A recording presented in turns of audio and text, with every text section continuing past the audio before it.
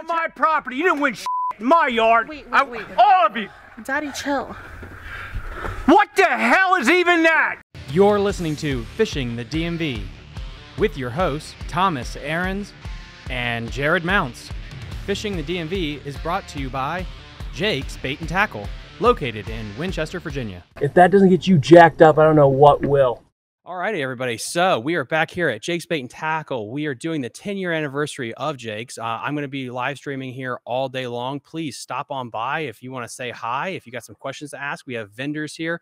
We have food. We have everything. And we're going to have guests all day. Let's see. I got one question here. Let's see. Flathead. Oh, boy. Here we go. Jeff Perini. Usually my wife is the one that actually is really good with the names and stuff. I am not one of those people. Let me just tell you that. So I deeply apologize, sir, if I butchered your name. He asks a question. What do you think should be considered the top predator in the upper Potomac? Muskie or flathead? Now, so he's saying, what do I think should be considered the top predator? Muskie or flathead? Interesting. What is the top predator? Let's go there. So the top predator right now, hands down, is probably the flathead catfish. It is a voracious eater. It multiplies a lot faster. It's a really good predator. I mean, bottom line, like catfish are extremely good at what they do. They eat anything, or they eat really indiscriminately. They grow big. And that is why in any river system they get put into, they dominate because they're a fantastic predator. It's no different than maybe like a crocodile or a shark. It's something that really hasn't evolved over the last, million years. They are really, really good at what they do. And that's why they haven't really adjusted like over the millennia.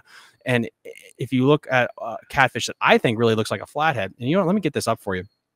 I have no idea. And maybe I got to ask like a Dave Sikorsky, a Jason Hallaker, but I think the flathead really reminds me of like the Wells catfish. Flathead catfish. Let me bring this up here for you guys. So I'm going to share my screen right now. We have the flathead catfish right here. And then if you really look at like how the mouth is shaped on this thing, let me get a good picture of this thing here. And again, this is just, I'm not a scientist. I'm not a professional when it comes to this thing here, but this right here is the flathead catfish. And then when you look at the Wells catfish, this is the picture of the well. This is a European catfish right here. It'll grow over, I think it's like 6 feet long. It's insane. But it dominates all the fisheries in Europe because it's a really good predator. Its mouth is based on hunting. And if you ever watch stuff, whether it's like River Monsters, any Nat Geo special that actually has these catfish on there, you can tell that their feeding style is actually to hunt. And they're very, very good at that. And when you look at like how this mouth is shaped, it's a lot like the flathead. It is a predator first, not a scavenger, in my opinion. I could be wrong. Some good individuals. I just did a podcast episode with an avid catfish angler, and then I also did a podcast episode with the head of the Maryland DNR as well, talking about them. But again, if anyone would like to come on the show and talk about the catfish more, I would love to have you on, and we can actually talk about that further, since I haven't targeted catfish specifically. But yeah, I mean, they're here to stay in the river. Unless you're gonna like poison the river, I don't see a way to get them out, just like the snakehead. So whether you're for them or against them, they're just here to stay, and you gotta just roll with the punches. And we do have another guest that has just arrived. Let's get him on here. Boom. And so joining me now is, since Jared didn't prep me on that, sorry, bud. I'm Joshua Gray with Northern Virginia Kayak Bass Anglers. Wow, they made you come out here because he was afraid to come on. I know he was busy, but yeah, it's good to see you. Thank you. Thanks for having me. So what's been going on with the kayak world? I know, guys, I actually fished with these guys the first two events. Then ICAST happened, and sadly, I had to miss the first tournament of the year, and so I had to make the battle of like 5 lakes. But our plane wouldn't get back in time for me to fish that, so it screwed me because like it would have worked out great because I would be able to fish Lake Frederick, which it got moved to, which is awesome. Right. But first off, before we talk about the organization, like I want to talk about, like, honestly, what got you into kayak fishing? So I've always been a fly fisherman pretty much my whole life. And I started watching some YouTube videos of guys like Greg Blanchard, Chad Hoover. They were bass fishing from a kayak. And I was like, that is really, really cool. So I kind of got into the game. I bought a Vibe kayak. I started paddling around and trying to fish. And then I found this organization called NVKBA. I was like, oh, what is that? And the community was like, I don't know, like 100+ guys, and they were pretty active. And I found out that they had trail stops in the area, and they had a spot in Lake Anna. I was like, I've never fished Lake Anna before. So Lake Anna was trail stop number 2 this year. So I hopped in like literally like 3 days before the tournament. Really? And I drug my family down there, and I jumped in the water with 3 or 4 other guys, and they were super cool, giving me little pointers because I had never fished that body of water before. Went out, had the time of my life catching just 3 fish for that tournament. Like I didn't even catch the limit, but it was awesome.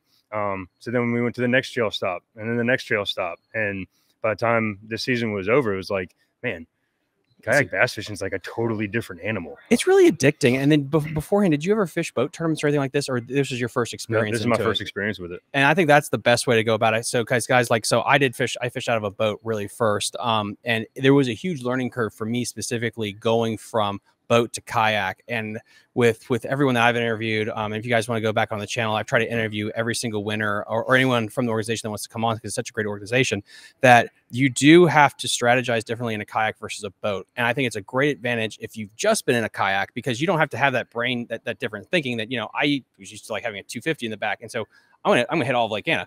Right. No way in hell you're gonna do that. You got to think differently there. And specifically, like I want to talk about that Lake Anna event, because that shit was hard. I was there for that one, and it was intensely hard. What was your thoughts going? Was it just more of like your thoughts going into it of like, I'm just here to have fun, or did you have like an idea of what you were trying to do? No, I wanted to win, man. Like 100%. I was like, this is my first tournament. I want to win this tournament. And I must have studied that lake nonstop for 3 days prior to me getting on that body of water.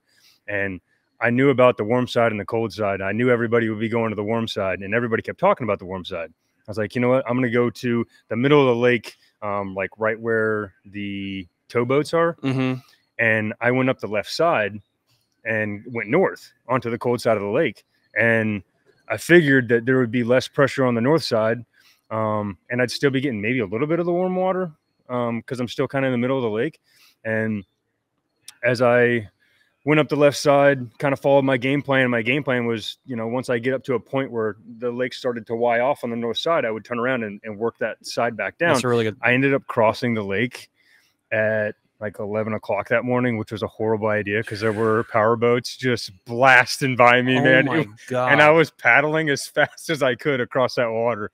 And then I ended up getting skunked on the other side. I caught 3 on the left side, but I didn't catch anything on the other side. It was hard. I don't know. I launched up like where that road crosses. Let me find that actually on Navionics, because like I crossed up above. I launched from the top and just started fishing that area, guys. And bear with me while I get Navionics up. And I struggled once the power boats came out, especially in that kayak. It was absolutely insane how much that wash affects you in a kayak. Right. Yeah, absolutely. What bait did you use? While I get this up here. I was flipping a blue and black jig most of the tournament. A little bit of Cinco action.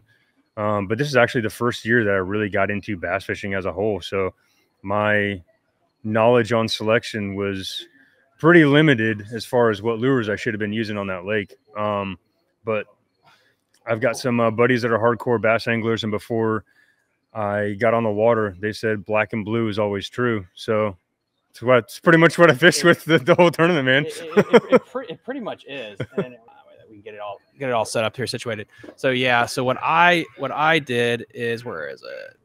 So like right there where it Y's off. Right. Down to the right a little bit, like right in that area is about where I stopped.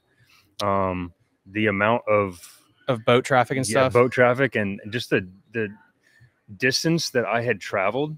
Because I was thinking, you know, I've watched these guys cover all kinds of bodies of water on boats. I didn't really know what it was going to take to make a run in a kayak. Yeah, it's totally different when you don't have any kind of. Are you just paddling? What are you doing? I'm pedaling now, but I was paddling on that tournament. You were holy shit. After that tournament, I went out and I completely changed my setup. I sold my kayak and I went and I got a pedal drive so I could move at least a couple miles an hour faster to make better runs on future tournaments. I mean, God love the people. His name slips my mind, but he just won the Potomac River one, and he said about like he all he does is paddle. And it's like, God bless you, but I would want some other form Right. of whether it's pedaling or like an electric motor. Yeah. Because the fact of just getting out there and just not having the power, that's Yeah. a thing too. I started, believe it or not, now that I actually got my bearings. So I think it's right here. Yeah. Okay. Yeah. So this is where I was, and I moved up because I just wanted a little bit more stained water. And it was hard. It was really, really frustrating that day to get the bites. I really were able to find them in a couple of areas because I was keying in on bluegill beds. Were you looking for like the blueback herring, the shad bite? Like what were you specifically keying in on with that jig? So at that point I had no electronics on my kayak at all. I was just going off of knowledge that fish hang around points. So I was just fishing some of the points coming into those different inlets. And that's where I caught all three of my fish, was off some of the points going into some of those little inlets where people have docks and whatnot. And there was a guy that was flipping dock after dock after dock, and I never saw him pulling anything up. So I was like, I don't really think anything's shallow right now. So when I did cross, I ended up seeing, I've never seen so many bluegill beds in my life. It was insane. And I mean, me just getting into bass fishing, I'm like, what is that? And I'm like, oh, those are bluegill beds. And I'm talking like, there must have been 100 of them in one little cove. And I was like, man, if I'd have been here, a week earlier, I bet there were bass all over this area. So, I mean, I just kept flipping that blue and black jig and just hoping the good Lord would give me a fish. But I mean, I only got the 3. And then when I went outside of my game plan, which is something that I've now understand going into a kayak tournament, if you make a game plan, stick with it. Yeah. Like you can call an audible every now and again, but like do your research, plan your way out, and just execute. Well, what was your setup for that rig, for the black and blue jig? What were you using? I think I still have it. It's a Black Max. Black Max? And that was like the first bait caster that I had ever had. All right. And so like throughout the rest of the season, I've kind of upgraded a little bit. I've now got an obsession with 13 fishing rods. It's a really good brand, those guys. Things are stout. I love my 13 fishing rods. Got into a little bit of the swim bait scene, chucking anything from 4 to 6 ounce swim baits. Haven't caught on anything on any of them yet, but it's kind of addicting to like watch the followers that you get off of an 8-inch Huddleston. Is like, I know why people like musky fishing now after really getting into that, because when you actually see one of these things actually just shark it, and all of a sudden like your heart stops. Yeah. But my God, for a tournament like strategy, I don't know how some of those pros do it, because I don't think I could just throw that for like 10 hours straight. No, and actually definitely not. keep my soul. I've noticed that a lot more boat guys will throw the big swim baits versus the kayak guys. But that's another thing, is a lot of the waters that we fish in our club, Northern Virginia area specific, I don't see anybody chucking big baits. So like towards the end of the season, I was like, no one's chucking anything longer than 3 inches out here. Like, I'm going to give my shot at big swim baits towards the end of the season. And I mean, next year, I'm hoping that that's going to be a very deep part of my game, is big swim bait stuff.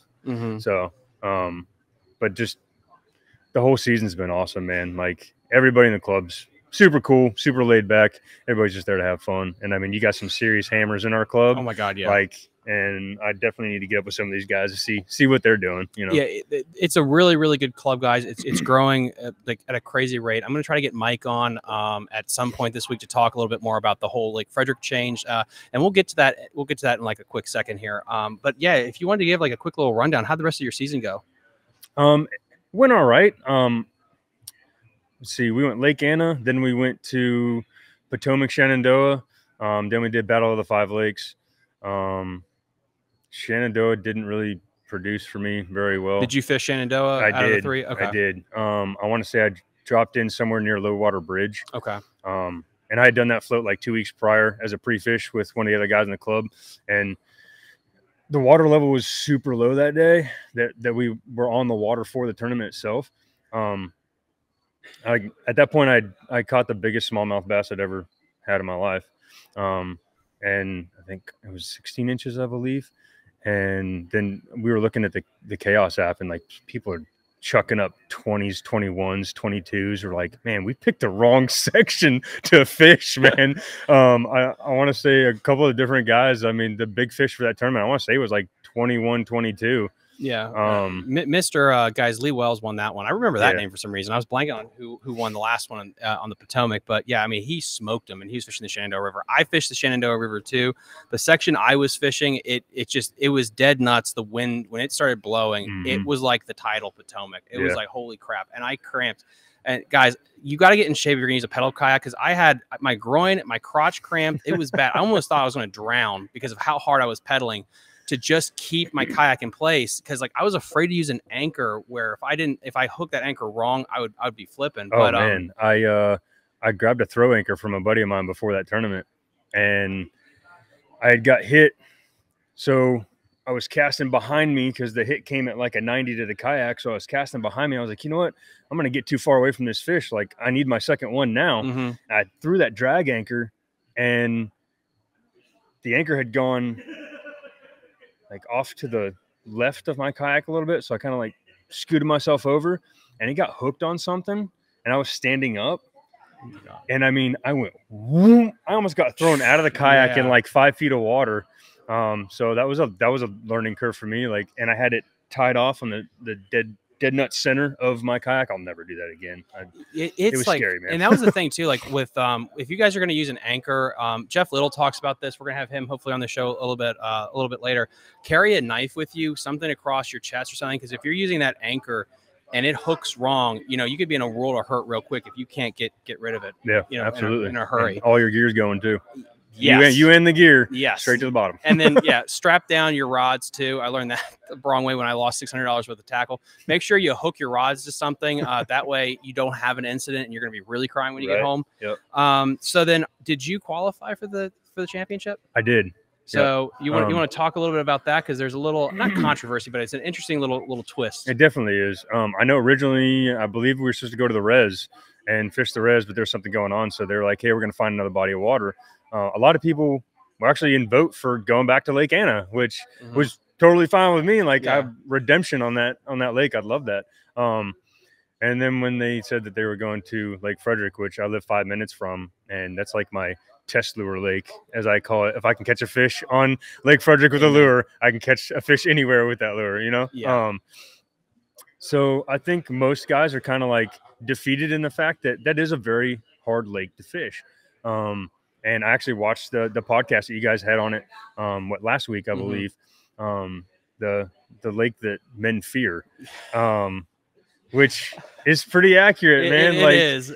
I think it's awesome, because being that it is hard, it really takes you to a different skill level. Oh yeah. And you've got to have the patience to really understand what they're honing in on. You can go out there with a Senko all day and catch anything that's 6 to 7 inches. Oh, it's a dink. You can, guys. It's a dink lake. When we say, and I don't think I brought this up in the podcast, when we say it's hard, it's hard to catch a scoreable bass or a live well keeper size bass. They're in there. Oh, you can catch a ton of dinks. Oh yeah, like that's not the problem. Yeah, catching a decent one, that's tough. Yeah, I mean, I want to say that the department, they did like their electro fishing earlier this year, and some of the pictures of fish that they had found, I'm like, what? That's in that lake? Like, no way. And I think it's fantastic that it's going to be at Lake Frederick. It's going to bring guys to a different level of fishing. And it opens up talking. So I got to talk to Mike a little bit after the announcement was made. And what I like about it is so Lake Frederick is owned by the Department of Virginia, the Department of Wildlife Resources.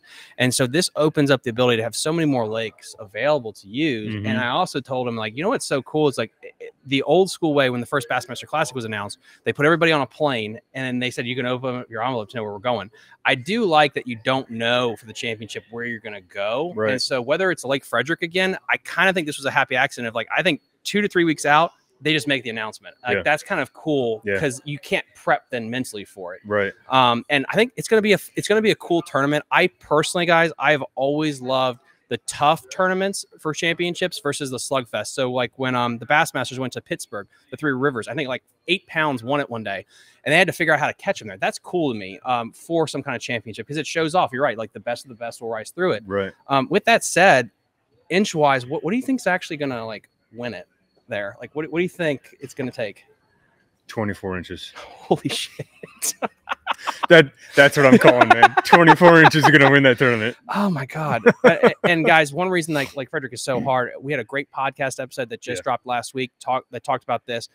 There are now blueback herring in there. And this is my hypothesis is when you have blueback herring and you don't have a lot of shore structure, the lake really resembles some of those South Carolina blueback lakes where it's like there's nothing but brush, it's clear, and then you have this pelagic bait.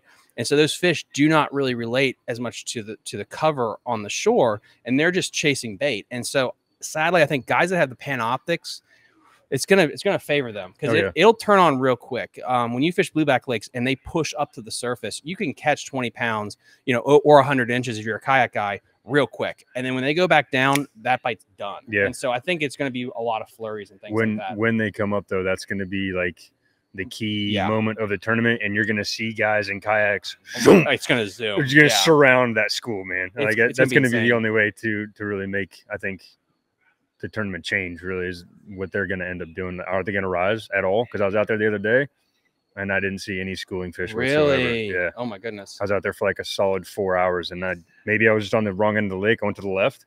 I normally go right. I've always had more luck on that lake going to the right for some reason than going to the left, but I didn't see any schooling fish at all, and I didn't have my electronics with me either, so it wasn't like I was going to find them. I wonder if it's because like the temperature because we literally just got hit with this cold snap too, so I wonder if that's going to really adjust the way they're going to behave too. I think it could definitely. It'll definitely be an interesting tournament. It will be, and then guys, we're going to try to cover it to the best of our ability. It's going to be a lot of fun. Anything we haven't covered yet? Guys, again, link in the description to Northern Virginia Kayak Association. Great club.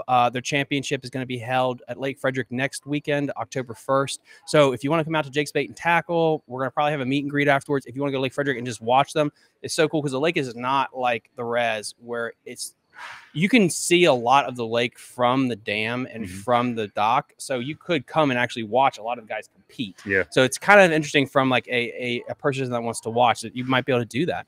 But yeah, sir, thank you so much for coming on the show. I really appreciate it. Guys, we're going to take a quick 2-minute break so I can take. All righty, everybody. So we are back here at Jake's Bait and Tackle. We are doing the 10-year anniversary of Jake's. I'm going to be live streaming here all day long. Please stop on by if you want to say hi. If you got some questions to ask, we have vendors here. We have food. We have everything. And we're going to have guests all day. And right now, we have a really, really cool guest, a really cool individual. We're going to bring him on the show right now. Why don't you introduce yourself to the public? My name is Adam Packham. I am the founder and president of Heroes on the River. We are a 501c3, 100% nonprofit organization that hosts outdoor adventures for combat veterans. That's awesome. How long have you been doing this for? We established the organization in 2016, my wife and I. Oh, awesome. What got you into fishing? Well, I've just been around it my whole life, and outdoor adventure, a big part of outdoor adventure in this country is fishing, and I knew that having fishing involved in the organization would definitely attract a lot of veterans. And my whole family history is military. Grew up fishing with my dad, so it's just been a part of my life, and just wanted to pass that on as part of what we do. Now, where the tournaments are usually held? Well, we've only really done one tournament so far, and it was back in 2019. It was on the Shenandoah River, and that was out of Front Royal there at the Front Royal Country Club, which is the same location we're having our event next weekend. Oh, wow. That's awesome. Now, how many boats are you guys thinking that you're going to be having? This year we are, I think, at somewhere around 12 or 13 right now. Captains. Oh, wow. That's awesome. Is that really the number that you're expecting, or are you expecting different numbers? What would you hope for? Perfect world. Well, it really depends. As long as we have captains and veterans to pair up, we'll take as many as want to come. I mean, up to 25 is where we're kind of at right now with all the stuff that we're giving away to our veterans for this event. So right now we're at about 13, and we can accommodate as much as 25 boats and 25 captains and 25 combat veterans. That's really crazy. And then, guys, this is a really good cause. If this is something that you're interested in, I'm going to leave a link down below about where you can get in touch. But for people that are watching at home, how can they get in contact with you? All right. Well, we just launched our website a couple of months ago. It's heroesontheriver.org. That's HEROES on the river.org. We also have a Facebook page at Heroes on the River. They can also reach out to us at info@heroesontheriver.org. And that's, again, HEROES. And we also have a contact number, 540-931-8015. Awesome, dude. That's really awesome. And again, it's a great cause. If you'd like to come on down, see him. He's set up here at Jake's Bait and Tackle. He's going to be here all day. I'll be here all day too. Yeah, I mean, sir, thank you so much for coming on. I really appreciate it. Yeah, thank you for having me, sir. Yeah, have a great absolutely. day. You too. And there you have it, everybody. We're going to have multiple guests on throughout the day. We're going to keep it going. So joining us now, why don't you just introduce yourself? We can get going here. Yeah, my name is Daniel Charles. I'm the owner of Bent Rod Fishing, based here in Winchester, Virginia. Specialized mainly in like hard plastic painting, airbrushing hard plastic lures. We have just started getting into some plastics, and I very recently just learned how to make spinner baits. Oh, awesome. They're not for sale yet because I want to make sure I'm doing it right. Mm-hmm. But once I'm confident in them, then we'll be producing those as well. Custom painted. You know, I'm getting them all unpainted and painting them up myself. So. Good deal. Good deal. So what got you guys into this? Ooh, honestly, I approached my brother at the end of 2019. A friend of mine had told me about people having like little side hustles on Amazon, and I thought it sounded fun. So I reached out to my brother. I said, hey, do you want to do this together? You know, a couple $100 a piece, you know, we'll invest. And it was, you know, I hate to say it, buying from China, right? And just having them shipped straight to Amazon warehouses. And we were doing these little, I actually have some, I should have one of my sons bring one over here. These little like segmented swim baits, but they're little. They look like bluegill, crappie, shad, whatnot. They're deadly. But Amazon just picks you apart. Like you can't make any money. I mean, you can, but we weren't. And then COVID hit, and my job that I had ended. And I was kind of in a little bit of a like panic pattern for a couple of weeks. And then it just hit me. I was laying in bed one night and I thought, you know what? I started this side hustle. It doesn't have to be a side hustle. We can change this and make it what I do. I've always been artistically inclined. I love fishing. I've been fishing since my dad could get me to hold a fishing pole.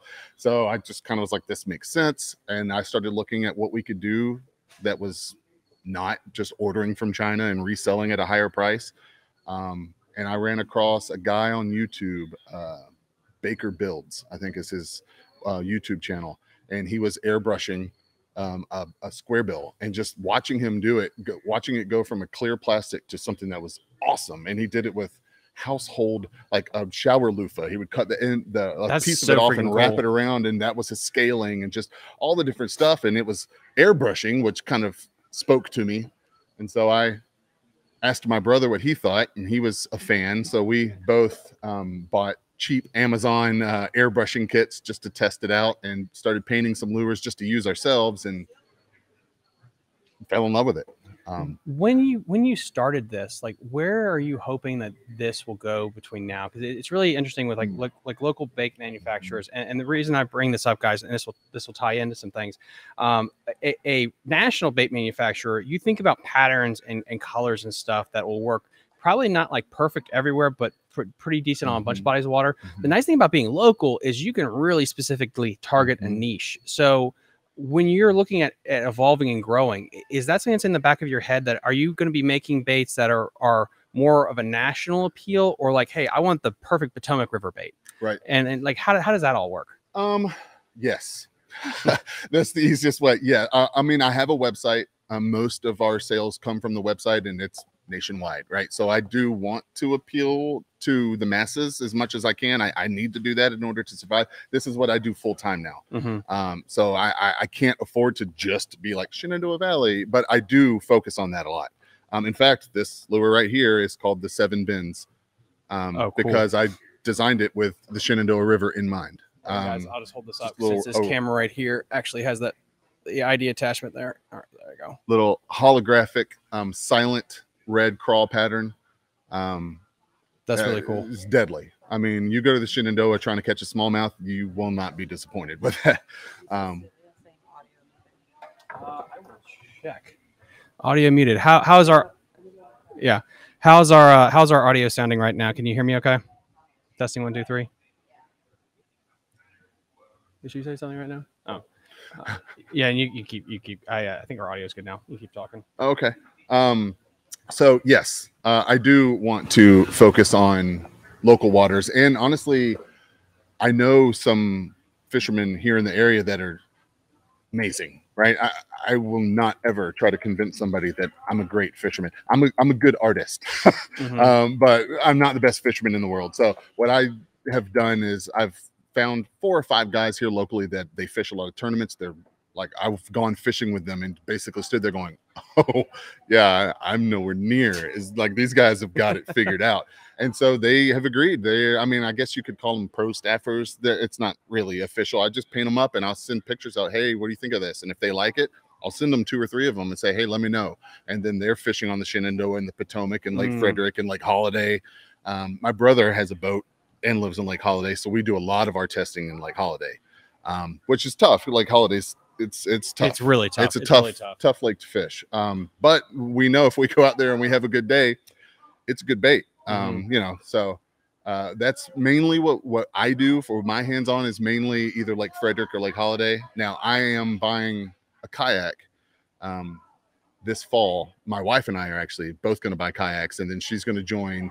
And we're going to, like, on my YouTube channel, and we're going to start doing like fishing series where it's kind of like a combo. Like, I will only use the stuff that I make, and we'll make sure, you know, hey, this is the 7 Rivers, or, you know, this is the Ghost of Darkness, yada yada. But we're going to be going everywhere: Shenandoah, Potomac, Deep Creek, you know, Lake Anna, anywhere. Right? We're just going to go everywhere with our kayaks, and then kind of try to build the YouTube channel up with doing that as well. Right now, my YouTube channel is almost exclusively like how to like painting tutorials. Like, this is how I painted this lure, and I take you from step 1 all the way to the end. But I want to mix it up a little bit and have some variety on my channel. So we're gonna, this fall, we'll start doing fishing videos. So people are going to see firsthand exactly how not great of a fisherman I am. But we hope that it's funny.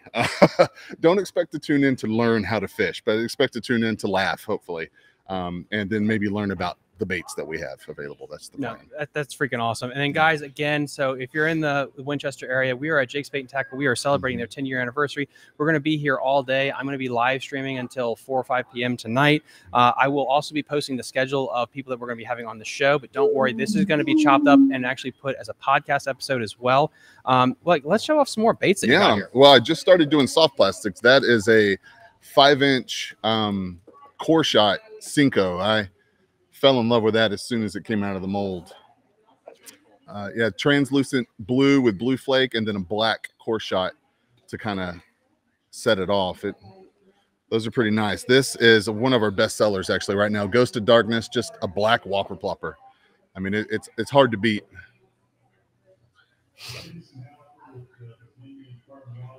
That's really cool. I love the scales right there. Actually. Yeah, really neat. I actually I can't take credit. Do you know Marty Lawson? Yes. Okay, Marty. He's coming on the show today. Is he? Oh, yeah. he's going to be here? That's awesome. I love Marty. Marty called me one day, and he said, hey, I don't know if you know this, but loon whopper ploppers are out. You can't find them. He was like, I'm sure they'll be back in, you know, whatever. He said, but right now, like, you go to they're blown up, and you can't find them anywhere. You should paint some. I was like, you are right. Yeah. So I started looking for like the loon, like stencils and whatnot to do it. And I couldn't find any, but then I realized that doesn't matter. Like, the bass aren't eating that because they think it's a loon. They're eating it because it's a black whopper plopper. That's what is doing it. So then I just painted something up and tried to make it look cool. But that was my attempt at something that was similar to a loon whopper plopper. And that my son, he's my biggest bait tester, if you will, he's all about it. He catches most of his bass on this. It's been a great lure for us. And again, guys, for the new people that are watching, because we're right over, we just hit like 30 people watching, and it dropped back down a little bit now. Again, please like and promote this live stream. I want to try to get up to 100 people today if possible. That would be really cool. what are some more products that you're like, where do you want to go with this? Like how many products that you're going to offer? Are you going to just stick with crankbaits and plugs, or like certain types of crankbaits, or where you see it? I'm always looking for something new. One of my favorite baits to paint right now, I actually didn't bring any. It's a JDM Lux Avenger. It's a Gamakatsu makes them. Okay. It's like a whopper plopper. It's a little smaller, but it has a double blade on the back. Gotcha. Okay. And I bought a couple from Alternative Lures. They're one of my big suppliers. They're a little bit more expensive with the blanks, but they're super high quality. Like they've got the best quality blanks I've found yet, honestly. And they have them, and they're very hard to find. Those blanks are very difficult to find. And so I bought a lot of them now. But man, they're honestly, I think they're better than just this typical whopper plopper. They're really good. So they will be right now. I have one on the website. The Steel Trap is what it's called. If anybody wants to look it up, bentrodfishingusa.com. You can look it up. Steel Trap. And these are the real. They're not knockoffs. That's why I bought as many of them as I did. And you go to alternate, like right there on it, they're like, these are from Japan. These are the real Gamakatsu blanks. So I bought as many as I could afford to buy at the time. But so I'm always looking for something new. I'm breaking out into soft plastics. I've got a crawl mold that we've used a lot, and I have a Bloodline swim bait mold that I haven't really done much with yet. But it's a very labor intensive mold to use. But yeah, I'm doing that, and I plan on getting into saltwater. In fact, probably shouldn't say this, but probably in about 10 years, I'll probably be 100% saltwater. Why? Because I'm moving. Oh, okay. Oh, that does it, guys. I'm moving. And where we're moving, we're going to be in the Pacific Ocean, basically. I mean, it's not going to make any sense for me not to do that. And I'm buying a boat, and I'm starting a charter, and like I've got this bent rod fishing is step one of my COVID's not going to beat me plan.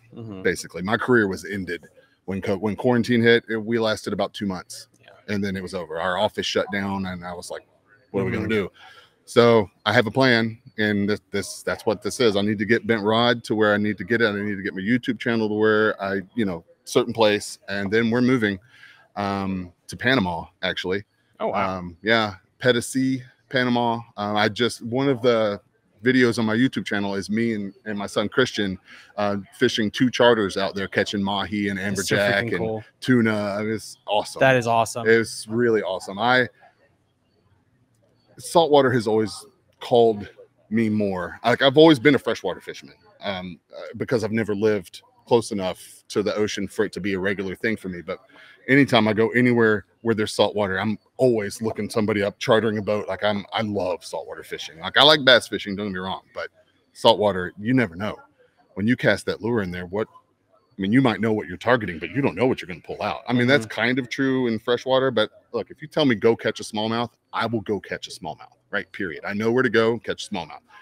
Go catch a crappie. I can go catch a crappie, but you go to the ocean and catch this, you can try, but and that to me is awesome. I love not knowing 100% what I'm about to catch. Just the mystery of it just gets me. The mystery there, the danger of it. Like there's something about being on the ocean or the bay or wherever you guys go on that there is that element of danger, which is like the adventurous part of it. And you don't know what you're going to catch. You can, anything can happen. I always tell this story, guys, on like my other channel, Spirits and Ghost Stories. We did the shark episode. That only time I went surfing, I got bumped. The back of the board got bumped by a 5.5 foot bull shark.